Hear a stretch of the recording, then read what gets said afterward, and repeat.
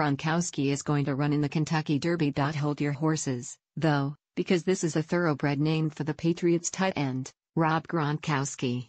The Kentucky-bred racehorse collected his fourth straight win, a clear victory in Friday's Burradon Stakes at Newcastle in England, to clinch an invitation to the 2018 Kentucky Derby. Churchill Downs announced Friday.With the win in the final European Road to the Kentucky Derby points race.